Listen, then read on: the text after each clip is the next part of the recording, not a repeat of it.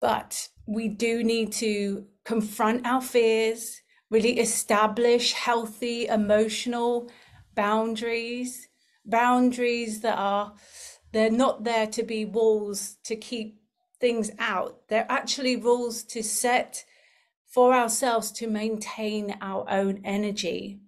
So really listen to what's coming through around boundaries, because boundaries are just crucial for both our emotions to avoid unhealthy coping mechanisms and other demands that are coming from outside of us that are being placed on top of us.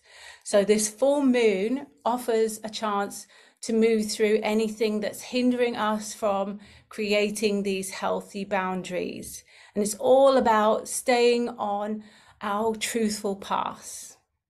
The truthful path, what is that for us, each and every one of us? That is a positive mental attitude.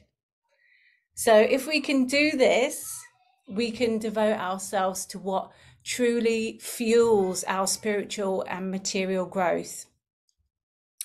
So I've had to do this personally in this last, years, as being the wife of a guru. Literally, I have had people come into my life, befriend me, and then they want to create certain drama dynamics for themselves, for myself and my family, that has that knock-on effect.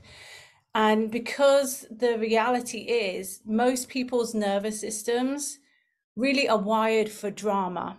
We all, thrive on this, sense that something dramatic has to be going on in our life, until we don't, right? Until we can really see through the patterns and the dramas, and we can just say, hang on a second, what is the reality here? Everything is wonderful.